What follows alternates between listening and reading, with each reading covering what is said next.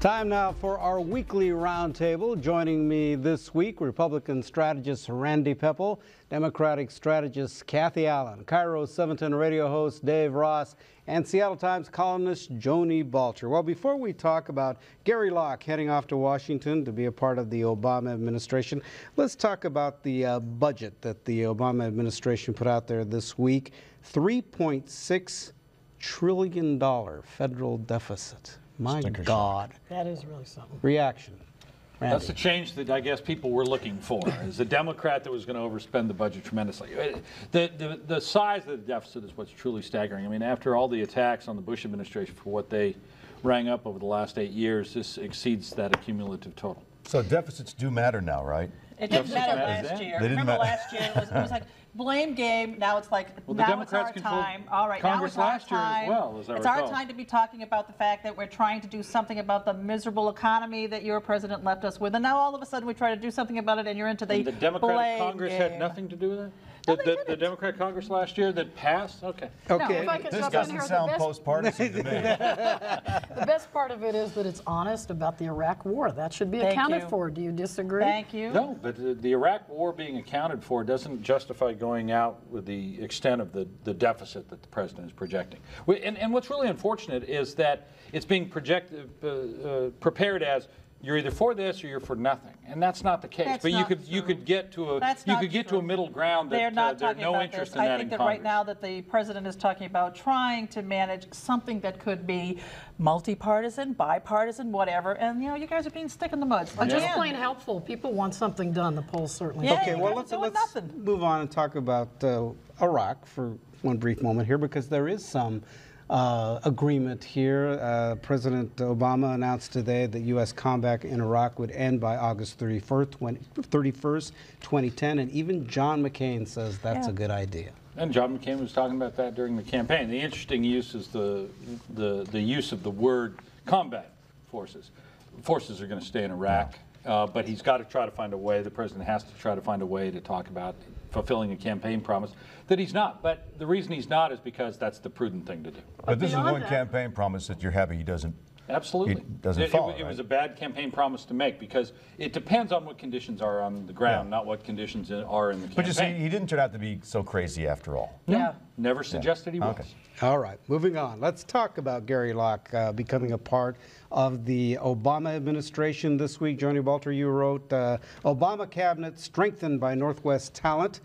You also note that they were overlooked, at least the talent here in the Northwest, till just recently, and then it's just like, we're the hotbed. We're the hot ones now. At the very beginning there, it was like, hello, do we have any people up here that could serve in this cabinet?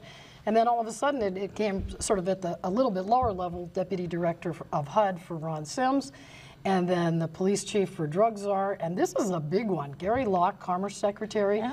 It rings a lot of bells. I thought it was a great pick. I really did. It is. I could have missed the guy. We can't push him around on the Gang of Four here on here. No, but it's like he misses us too. Don't worry. I got to tell you that this is a great message for America. The fact is, this guy knows not only the Asian culture, he has definitely played in terms of the Asian markets. He will be, if nothing else, something to help bring home the bacon to Washington Randy, State. does it help the Northwest? Well, I mean, he's technically supposed to be the Commerce Secretary for the entire United States, but I'm sure that he'll keep a warm thought for us here. If it helps the Northwest, it's going to be in having an advocate for trade in that administration, because there are a lot of folks in the Obama administration, and at times the president himself, who have not been advocates for free trade. And Gary Locke has been, and we'll need that voice in D.C. I predict the best thing that can happen for free trade in the world is a deep bore tunnel under the city of Seattle. That's my prediction. Well, hopefully we get it first through Seattle. All right. We have had news this week about King County Assessor Scott Noble. Was reported that he was driving while intoxicated. His blood alcohol test came in at 0.22%, nearly triple the legal limit. He did a U-turn in the middle of the road and apparently hit another car, ended up in the hospital. Should he resign? Oh, yeah. The bad news is that for any of those of us who know Scott Noble, this guy's been somebody who hasn't been drinking for over 10 years. You'd see him at parties, and this guy was strictly drinking water.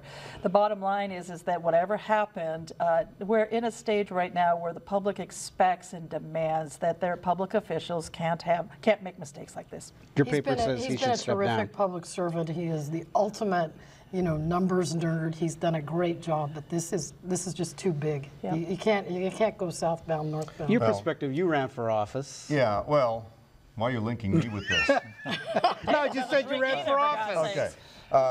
I don't think that he should be treated any differently than what would happen to somebody in private business. He has to face, if he decides to stay on, he has to face the voters.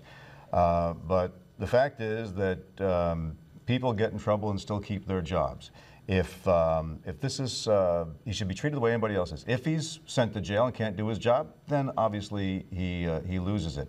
But give the guy the benefit of due process, like anybody else would get. I don't say cut him any slack, but also don't discard him just because he's a public servant. All right. Let's talk about Olympia. The, more news about the budgets and concerns there, and again, more talk about taxes.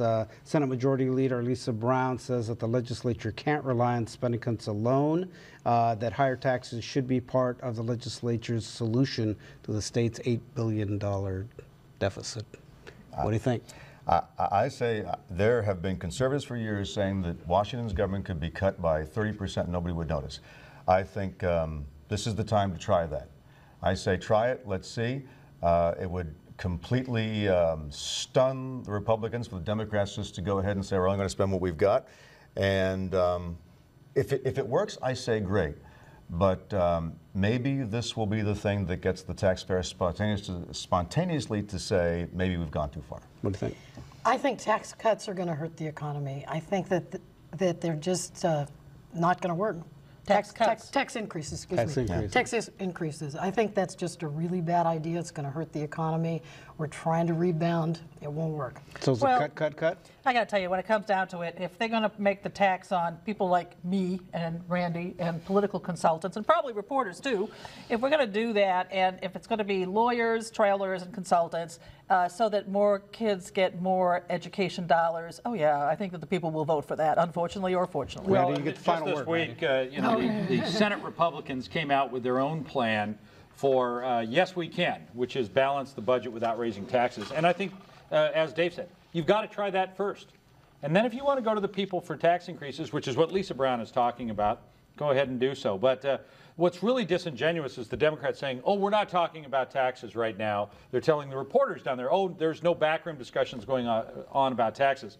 When all of their outside interest groups, from labor to the environmental organizations to the various internet groups are doing focus groups right now about how do you package a tax increase so that it'll pass. And we don't assume that the Republicans, the BIAW or realtors or any of the people that are against them are doing those. Got to jump in because we ran out of time, but I knew you'd get that prop in. I just knew that. All right, Pepple, Allen, Joni Balter, Dave Ross, thank you very much.